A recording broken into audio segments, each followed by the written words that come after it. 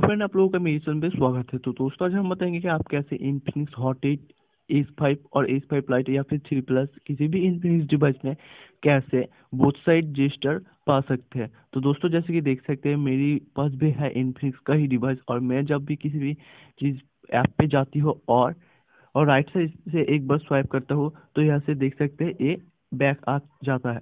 ऐसे ही आप अगर रिसेंट बार पे जाना चाहते हैं तो लेफ्ट साइड से एक बार आप स्वाइप कर दीजिए। वाओ, देख सकते हैं आप अपनी रिसेंट बार पे आ चुके हैं।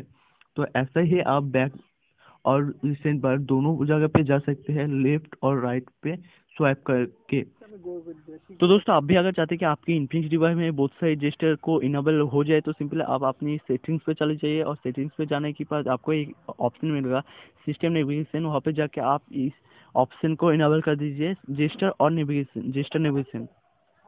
इनेबल करने के बाद आपको एक एप्लीकेशन का ज़रूरत है जिसे आपको डाउनलोड करना होगा, जिसकी लिंक मैं डिस्क्रिप्शन में दे चुका हो। तो उसे आप डाउनलोड करने लगा, और डाउनलोड करने के साथ साथ उसे ओपन करना। जैसे कि मैं इसे ओपन करता हूँ, ओपन करने के साथ साथ आपको दो अलाउ मांगेगा, उसे आपको दे देना होगा। जैसे कि मैंने पहले वाला दे चुका हो, और सेकेंड वाले को आप अलाउ कर दीजिए।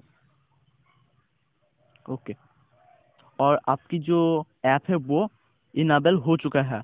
तो जैसे कि देख सकते हैं मैं जब भी राइट साइड से स्वैप करूँगी तो वाओ बैक आ जाएगा, जब भी स्वैप करूँगी तो ये बैक आ जाएगा। ठीक है, तो जैसे कि देख सकते हैं ये बैक आ चुका है।